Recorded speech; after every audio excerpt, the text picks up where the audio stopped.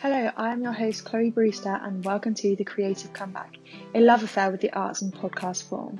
I talk to creators from all different walks of life, discussing the ups and downs of being a creative in modern society, delving into the nitty-gritty of the arts industries.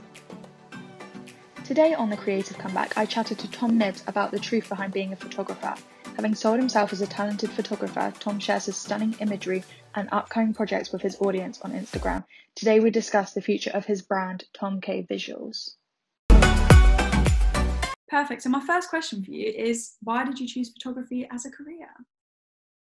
I fell into it, to be honest. I didn't. I did media at college. I wanted to do journalism, and there was an app. I can't remember what it's called. So there was a project we had to edit videos, and I was like, oh, I'll give this a go, and I loved it. I was literally like, I could proper express myself through this, and I had so many cool ideas that I wanted to do. Obviously, I was awful at it at the time, and I was like, yeah, I want to take this further. I was at college for like 6 months. Hated it. I hated the written assignments. It was naff. So I got an apprenticeship in video editing. I was really lucky to get it because I literally come up on Indeed. And I was there for 2.5 years, learning everything about video editing. And I did an apprenticeship in digital marketing alongside it, which was probably one of the best things I've done.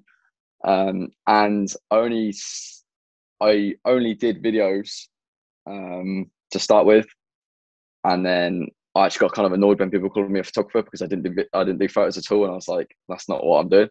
And then I'd say like year and a half ago, I was like, almost saw a gap where people in this area weren't doing a lot of photo shoots. I saw it in London and Manchester, and I was like, no one down south is really doing it. So I was like, I'm just going to chuck myself in it, use what I know about video. I had absolutely no idea about photography. And I probably prefer doing photography now more than I do videos. So yeah, hopefully that answers that question. No, I know what you mean. It's like, I think I sort of had the same thing. I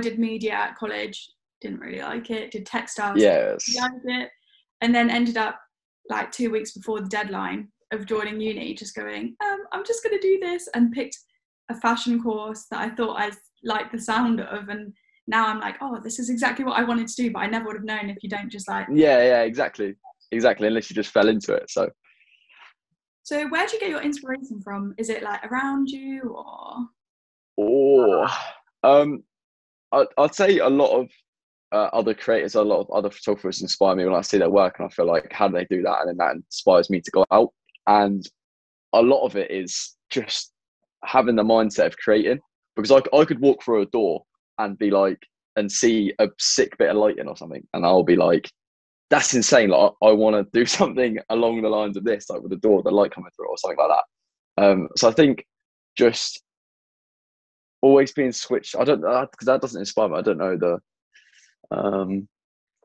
probably just everything. Like when you're in that mindset, everything does, like everything inspires you. Going out, sunset, lighting, sunrises, clouds, like anything essentially. Yeah, I know what you mean. Sometimes I'll just be like sat watching TV and I'll be like, oh my god, that's so cool, I'm just gonna randomly... And then you get that urge. Yeah, then you just get that sudden urge, oh, I'm gonna create something, or I want to take that picture, or whatever it may be. You have to like act on it, because if you don't act on it, Exactly. Mind. Yeah, exactly, 100%. It definitely can't like switch off when you do creative things, because it's all the time. It's 24/7. I like, that's the one thing I say to everyone, is 24/7. Your mind does not switch off. You could be laying in bed before bed, and you'll just get like a sudden, oh my god, I need to do this. Yeah, that's normally when I get my ideas. I'll literally be like, right, I'm so tired, get into bed, and then I'll just start overthinking. I'll be like, why have I never thought of this before? And then I have to literally about it. Literally. It's like a door just opens up, and you just, like, with the beam of light, and you just got to walk through it. I'm sure that most of it comes from being like delirious, and it's probably not. Yeah. Start off with. Sleep deprived. Do you feel like you're supported as a creative mentally and like financially? Because obviously in the last sort of year and a bit, the government haven't made it easy to get funding when you've not been able to do sort of what you do. No. It's difficult because from a business side of things, I hadn't been a business long enough to get financial support from the government. So, but also I was lucky enough that I was working part-time at my old employer, so I was still getting income from them. But yeah, it wasn't obvious. It wasn't like, oh, here's support. You really had to like find it, or you had to rely on other businesses. Like for me, that gap when lockdown got lifted in the summer, I had tons of nurseries wanting promotional videos because people can come in September. So they were my support, if I'm honest. Like they were my income through that 2 or 3 month period. So yeah, I personally relied on other businesses that were in a good position that could help me out, and I just put myself forward to them and say, look, this is what I can do for you. And then it was just a chain effect, because then once someone knew them, someone knew someone else. So yeah, definitely. I was talking with someone the other day about the funding, and we were just saying like there was always sort of seemed like there's something that stopped you from getting it, whether you hadn't been self-employed long enough, yeah, you lived in the wrong area. Like I remember even just with uni, I applied for something over the summer, and they were like, oh yes, you meet all the requirements, but because of the area that you live in, too many people go to university. So not even like my university, but like too many people in the area go to university and have higher education. yeah. So you don't meet our guidelines anymore. That's so bad. Really? I'm like, That's not even like personal to you. That's something you can't control. Do you know what I mean? exactly. And it's like they're telling you, yeah, to be fair, you're the ideal person to get it. Like, sorry, we're not going to give it to you. But you can't. Honestly, it's just Shambles.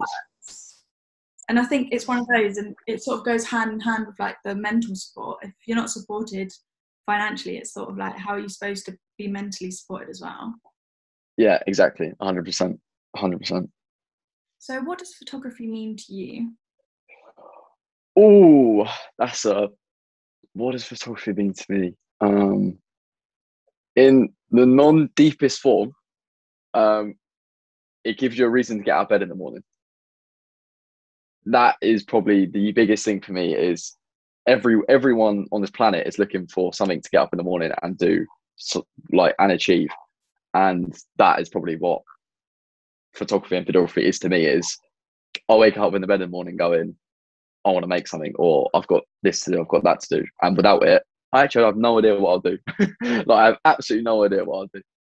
Yeah, definitely. I know what you mean. Just be there like, oh, what do I do today? I've got nothing. Yeah, literally. Like, and some people are like that. Some people haven't found their, like, I call it a why, but yeah, people haven't found that why. And I'm lucky.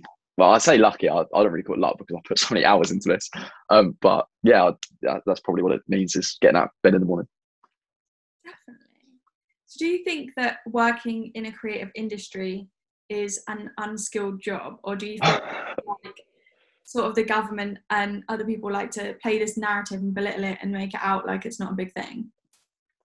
The bane of my life is people don't understand the time that goes into anything, like anything creative. When you make anything, whether it be clothes, videos, photos, jewelry, whatever it may be, the time that goes into it, and when people belittle it and question why, for me it's prices, why people go, why is it that much? And I think, like, I understand people are curious about where their money's going, but when you explain it and they still don't understand it, I think, like, people don't understand the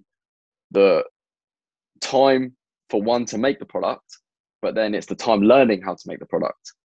Like, the 10,000 hour rule really is 100% true. Like, you have to spend at least 10,000 hours on something to become that good at it.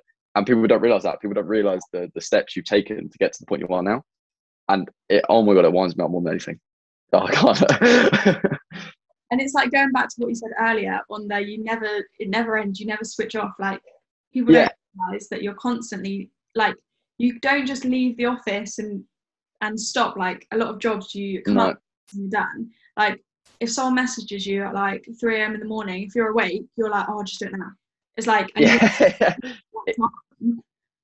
it's not 9 till 5. It's literally all day. And especially when you add a business to that, and you have like the invoicing and you're chasing them, and you're like, that takes time, like, and thinking of the concepts, like, it doesn't stop. Like, you can be in the shower and you're just thinking of ideas constantly, just going around your head constantly. It's quite draining at times, but then I wouldn't want it like any other way, if that makes sense.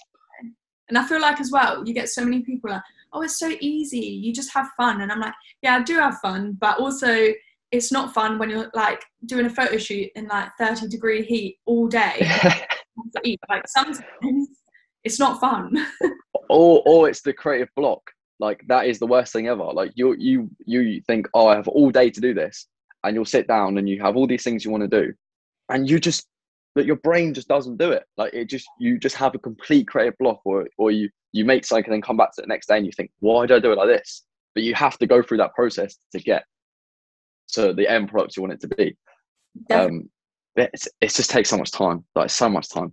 Yeah, I feel like that's the thing as well. Like so often in our industries, you just burn out because you just put all your heart into something, and then by the time you're done, I'm out. I've got nothing left. And it's heartbreaking as well. Like when you have an idea that you're passionate about or you want to do, and you can't quite achieve it because something's missing, you don't have the right equipment, or you're not in the right location.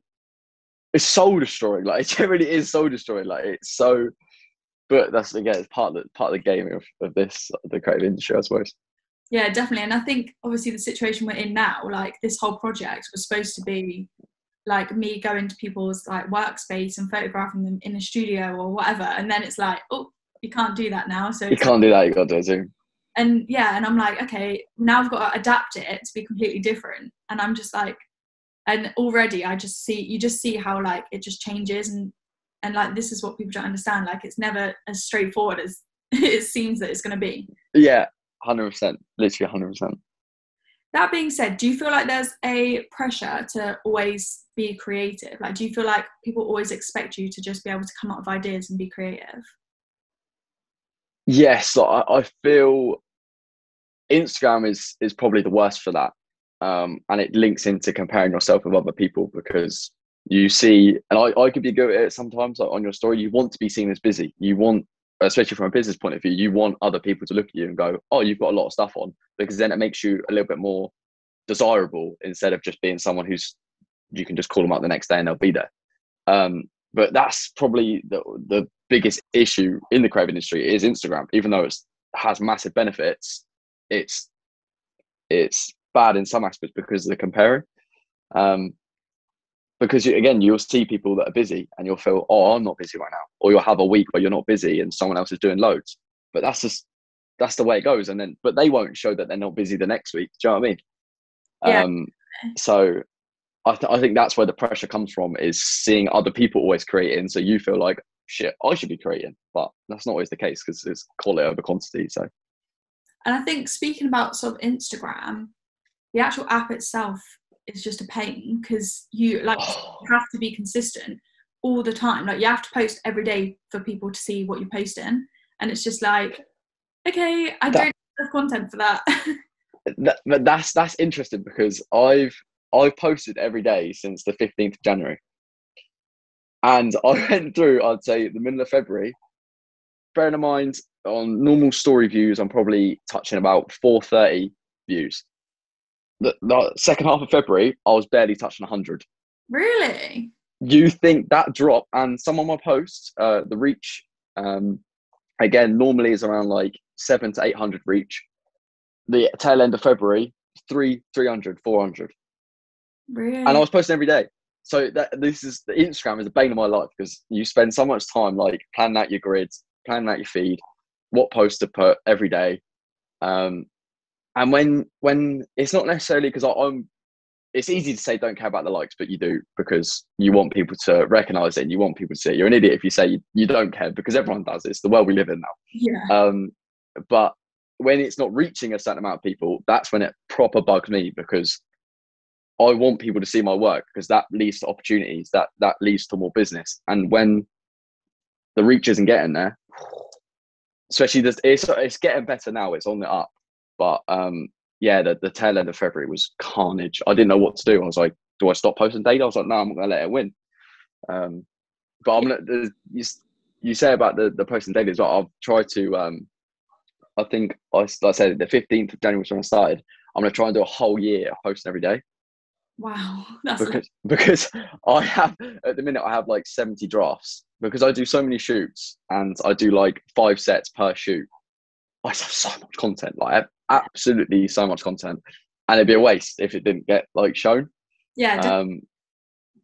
So yeah, that's the challenge to myself over the next year. Whether I'll do it, I have no idea. But yeah, I feel like the fact that, like, I know it really annoys me if I've got, like, for example, like 1,000 followers. It is so annoying when you check how far the reach is, and it's like 200 people. I'm like, well, hang on a minute, why are you not showing this? exactly, yeah, and you'll get messages from people going, "I never saw this," or they'll comment it like 2 days later, and you think, "How has that just popped up in your feed?" Unless you're stalking me, how has that popped in your feed 2 days later? Do you know what I mean? Yeah, exactly. It's the biggest killer of, like, sort of 100%. motivation, because it's just like, what's the It point? is. Instagram is 50-50. It's like 50%. It's amazing because you connect with all these different people and see people's work, but then on a personal level, it's awful because, like I say, it's destroying. It's demotivating. Definitely. It's one of those that I have a love-hate relationship with it. Yeah, definitely. I'm definitely in the love side of it now, but last month I was absolutely hating it. It's a journey. Yeah. So, a bit of a big question here, but what do you think a world without the arts would look like? Ooh. It would just be 9 to 5. I think the only jobs that aren't 9 to 5 are creative ones. I might be wrong, there might be more, but I feel like every other job, like accounting and normal office jobs, are just 9 to 5, and you finish your day at 5, and like you said, you forget about it. So I think with no arts, I think everyone would be so structured, and I think it'd become busier because people in the evenings will be more people out than people that are just like free roaming. So yeah, it'd be so much more boring. Like you think about like graffiti and people arts on buildings, and you think the billboards of what people have created on there, like graphic design. Imagine like nothing; it'd just be colorless. Do you know what I mean? Yeah. Yeah, not good. A very sad world. Yeah, I think it's really hard to tell. Like, how do you Yeah, 100%. a world without something that you've sort of always known to be there? Yeah, that is quite a crazy question because you can't like I can't fathom that. Like I can't actually like imagine. Yeah, to be fair, everybody that I've asked has said the same thing. They all started the thing of, oh, how do I ask? Yeah, like, Yeah, and it's just been the same thing. It's just been, oh, it'd be so boring. Like, how yeah. you can, like, think about it. And I just think that shows that everybody has the same response. So Well, it's like TV shows and movies. yeah, That literally. all fun. That falls under. Yeah, this whole time, like in lockdown, what would you be doing? Like staring at a wall? Just like, I'm so bored. Just twiddling thumbs. Just be sat there like looking at the sky. Yeah, literally. So, how do you think that coronavirus has impacted the arts / the creative industries? Negatively, positively, a little bit of both? I actually think a little bit of both. I only say this from personal experience. Is without lockdown, I wouldn't have. I was meant to go to New York in May, and I got that money back from New York and completely upgraded what I edit on. I bought a massive PC. I used to just edit on a laptop. Bought a PC with that money, and without lockdown and with all this happening, I wouldn't have been able to be in a position to afford that or put that much amount of money into it. I completely changed my business. I was called Tom K Videography and strictly only did that, and then changed it to Tom K Visuals in June last year. Again, without that, I wouldn't have been able to refocus and think, right, where am I taking this? Where do I want? I have all this free time now. Let's build it. Because I was in a transition of kind of building it. I only had like 200 followers last year. Well, not even a year ago. Like June, I had 200 followers on my business account. So for me personally, it's probably the best thing's happened. As obviously, I know a lot of other people have suffered. I'm in a fortunate position where I haven't. But in that side of it, yes, positive, but in a bad side, very restricted on what you can do. Like I'm in a moment at the minute where I want to do loads of hotel shoots. I want to book hotels out, do that kind of lifestyle kind of shoot, and I can't do it at the minute.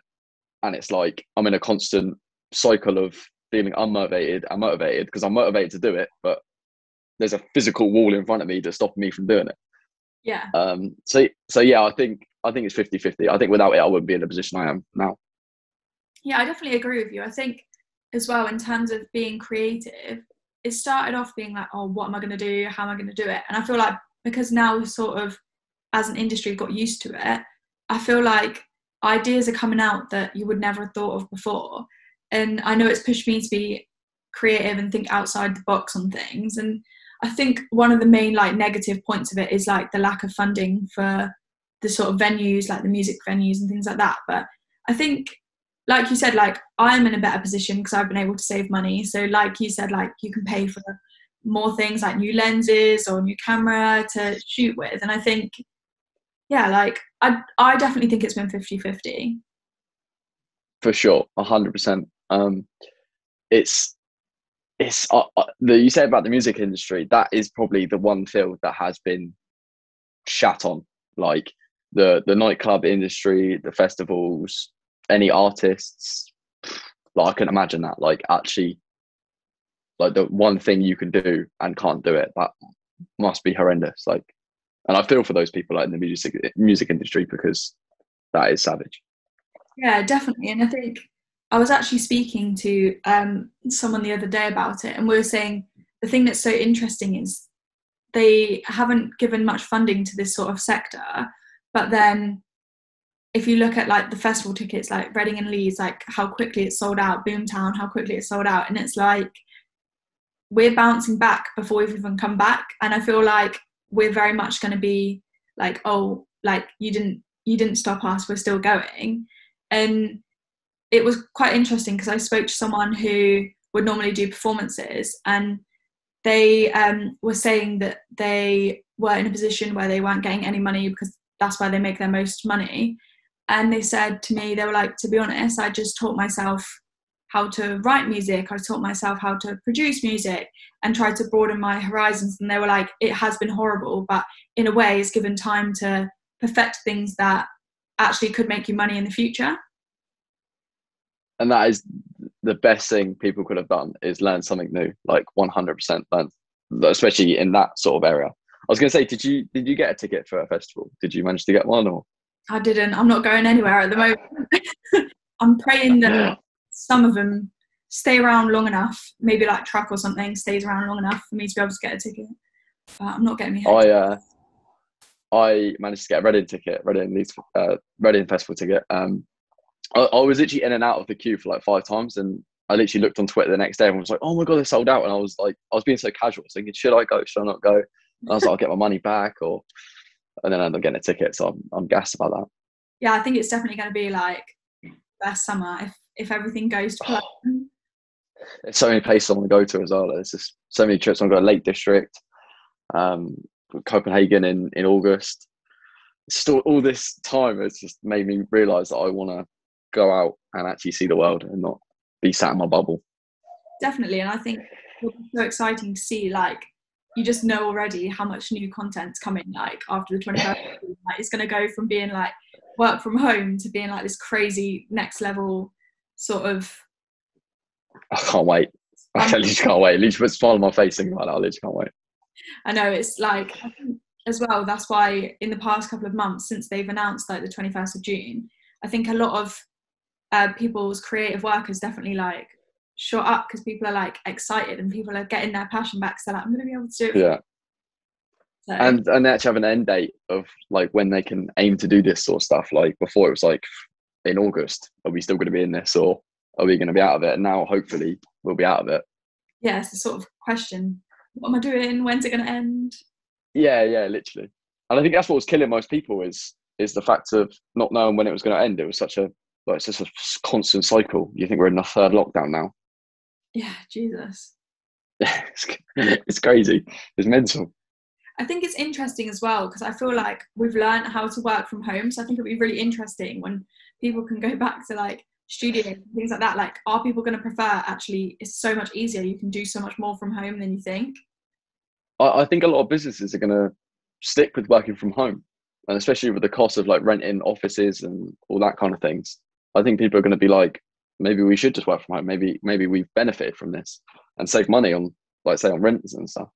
Yeah, it could end up being that like businesses just like instead of paying for like an office, they pay a little bit towards the people who work from Wi-Fi or whatever. Or do you know what I mean? Like, yeah. really interesting to see. And I think what's interesting is like there's sort of at the moment this move out of London as well with the whole, whereas before everyone would be like, oh my God, London's the place to be for like fashion, photography. And I feel like now especially people are really coming out of London because they're seeing like there is potential other places. And I know Manchester's really sort of taken off at the moment. So I think it's really interesting.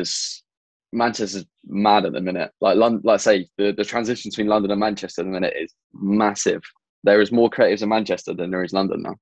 I think it's just so interesting how like something like this can literally like flip everything Shift. up. Yeah, 100%. So how do you look for opportunities within your industry? Ooh. Probably connecting with other photographers and other businesses on Instagram. Often creating my own opportunities just by being out there and being on the front foot. I've been, again, fortunate enough where it's not what you know, it's who you know. So a lot of people, like my mum's friends or my dad's friends, have gone, oh, we have something that we want you to do, and I'll do it. And then they'll know someone, and it's kind of a ripple effect. So yeah, it's again, fortunate enough people have come to me for stuff like through my website or come through Instagram. So I think being consistent invites opportunities is probably how I'd word that. Definitely. I think networking is probably the best sort of 100%. best sort of tool to get your name out there and get new opportunities. So how do you no, that's not what I was trying to say. Where do you see in 5 years? I'll get there eventually. Oh, 5 years. Okay, there's two routes that I'd probably want to hopefully be down. Have my own house as a personal one. Have a studio in that house. Have a team of creatives, whether that be makeup artists, fashion designers, literally every creative, have a team of them that we can spearhead campaigns for big brands. And with that involving going to different countries, traveling, and yeah, just working with like even something like Mercedes, and you have a big group of people that, like, say, does styling, makeup, all of that. And Mercedes gives a car, and we're doing an advert for them, but not necessarily like a standard car advert. It would be like a lifestyle in the Mercedes, if that makes sense. Yeah. And you could do like hair products, makeup brands, watches, and with that become a travel photographer. So you have your trips paid for by brands and say, send me a watch. I'm going to Austria this weekend. I'll shoot some promotional stuff for you. They'll pay you. That essentially pays for the trip. And that's kind of what I want to be doing in 5 years. Yeah, definitely. It's the dream, isn't it? It's like... Yeah, I think so, yeah. Exciting. And I think, like you said... No, go on, you go. Oh, no, I was just going to say, yeah, I think it would be so crazy, like, having people around you. Not necessarily all do the same thing, but just because everyone will have different thought processes depending on what like industry you're in. And I think having a group of creatives and just traveling together would be mental, would be amazing. And that's kind of what I'm, like I say, building up for. And then the end of the 5 years, stay in this country and get a house and do all that boring stuff. Yeah, all the boring stuff. All the adult stuff that I'm not ready for yet. Definitely. And I think there's not a lot of, that I am aware of, like, there's not a lot of like groups of people who constantly work together. Like, I don't really know of a group that's a photographer, a stylist, like a designer, an illustrator, a graphic designer. Like, I don't know of a group that collab on like everything together. And I think that's maybe something that like could really take off. And that, yeah, I really like, I really want to get a group of, like, even now because I don't want to tell people that that's kind of what I'm aiming to do, but I see people on Instagram and I think, oh, like your stuff's quite cool. Your potential, like I could try and potentially get you in, or like other photographers. I met one the other day and I was like, potentially could get him involved. And then when the moment's right, I literally just want to just go get everyone in and just go, look, I want to do this. I have this brand that wants to do this. And then hopefully everyone can come together and it'd be sick. I think it's really interesting. You could like market as a whole, like all of you as a whole. And I think how much easier is it to just go, okay, we've got everyone we need in one go, instead of Yeah, exactly. 100%.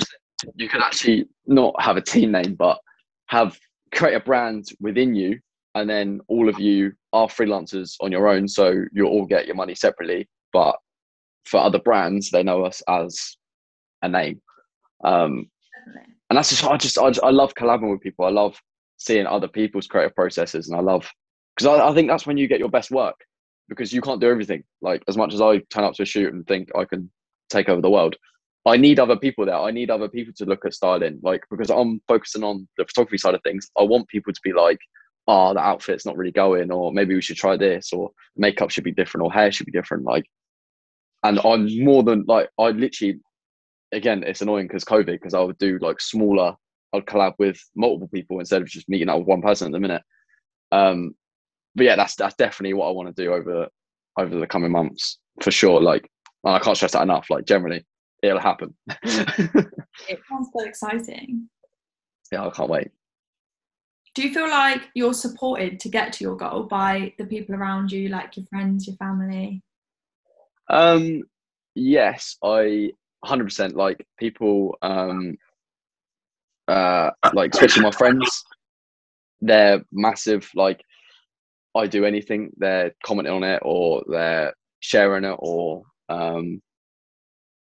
just giving me general feedback. And I want people to be like, criticize me. I want people to be like, that's not your best work. Because that's the only way you're going to grow. I don't want yes men. I don't want people going, oh yeah, that's quality, because sometimes it's not. Like, sometimes I've missed it. Do you know what I mean? And my family I say they're always supportive, but they were skeptical of, because I was building something good up with Tom K videography. They were skeptical when I want to change it to Tom K visuals, and they didn't really see. Even now, like, when I say stuff to them, like, I want to do this, this is the shot I want, my mum's like, can't really comprehend it in her head. And then I'll show it to her, and she'll be like, oh, okay, yeah, I know what you mean now. Like, that's sick. But I think that's good, because it always means I have to prove myself. It's never just like, oh, that'd be good, and then they'll trust me. I have to like prove myself that I'm gonna do it. Definitely. And I think as well, like, it's sort of, you've got that outside eye for someone who doesn't understand the process, but when they see the final product, they'll be able to say to you, oh, that's really good, or yeah, I like that. And you can, you can gauge it for sure. Like, and it's like, you say, like, it's a different perspective. I'm glad they don't do the photography videography, because they're seeing it from a normal eye. Like, I could edit a video and there's a bit in it that I think's like shaky, or the colors a bit off, but if they don't say anything, they don't notice it. 9 times out of 10, other people aren't going to notice it. But because I've sat here for 10 hours looking at it, I know it's there. Okay. So yeah, I think it's good having extra perspective and extra eyes on your work, for sure.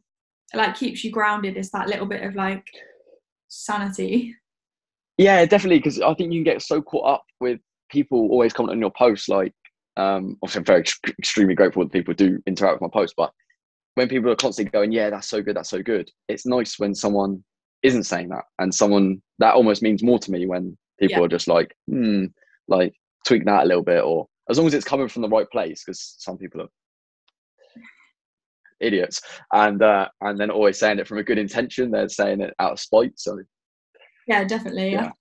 I think, like you said, yeah, it's just nice, and it takes a lot to say to somebody who's showing you their work, oh, you can change this. So I think the fact it does, they can, is good. for sure. Like, it's, even when I look at other people's work, you don't want to poop on it. You don't want to go, oh, that's not very good. Like, you just have to say it in the right way. And as long as it's coming from a good place, then it's all right, isn't it? Yeah, definitely. Sort of switching up the topic a little bit here.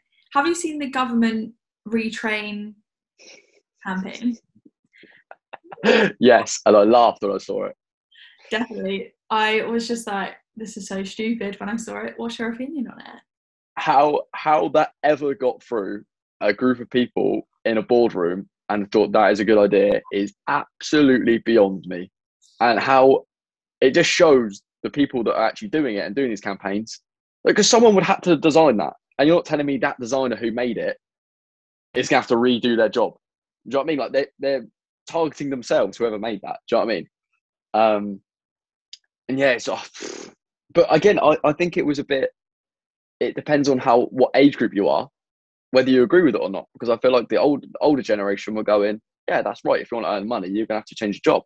But then people that are actually in it and doing it were like, what are you talking about? Like, how can you tell anyone to change what they want to do? Like, you cannot do that. Definitely. And I think the way I saw it is I sort of felt a little bit like, I was like, to be honest, you've tried to belittle the creative industry, but I think the only thing they achieved was making themselves look a little bit stupid. And I think they've done that through this whole thing. Yeah, and everyone's just saying like they just mocked it, because what else is there to do? Like, you can't take something like that seriously. And like you said, I was baffled. I was like, think how many people would have had to have said yes to that, and who made the decision and thought, yeah, this is such a great idea. Like, and the person designing it, I'd love to know who that was. I'd absolutely, like, it's so hypocritical. Like, they're making something that is about them that's against them. Honestly, like, that doesn't make sense. And it's even down to, I'm pretty sure the photo that they used, they didn't even ask, it's not even their photo. They didn't ask a photographer, American photographer. They took the photo. It was originally like two ballerinas back to back, and they just took the photo and cropped it. And I'm just like, how I didn't know they did that. Like, cause I think he came out and was just like, I don't want to be associated with this. This isn't my doing. Yeah, because it was a ballerina, wasn't it? Yeah. Yeah, it just gets, I'm just like, how stupid do you have to be? And that's sort of, to be fair, where this sort of project sparked from, because I was just like, really? You're going to this country's run by idiots. Yeah, honestly. And I think as well with the retrain to gain money, it's sort of like, well, actually, people in this industry know that if you keep working at it, eventually you're going to get there, and it does pay pretty well once you reach your goal. You can definitely make a lot of money from it. 100%. I think that's where the creative industry is a bit hit and miss, because when people don't stay consistent with it and don't keep going, it sucks. But if you do keep going and you keep being consistent, the rewards are massive. Like, it's so fulfilling. Like, it's so fulfilling. Like, I can't stress that enough. Like, it's such a good feeling just making something from scratch, or making someone feel a certain way, or change, like, expressing a mood or something like that, like, or inspiring other people. Like, people have messaged me going, "Oh, keep up what you're doing. It's really inspired me to go out and create." And there is no better feeling than helping other people get better whilst doing it yourself, if that makes sense. Yeah, definitely. I 100% agree with you. So my final sort of question for today is, what are your final thoughts and feelings on the treatment of the arts in this pandemic, and also the sort of underfunding that has been given? I think the underfunding is really bad, I feel like, but that has been the same with the hospitality industry, the music industry. I feel like there's a lot of other sectors that have been underfunded, as well as the creatives.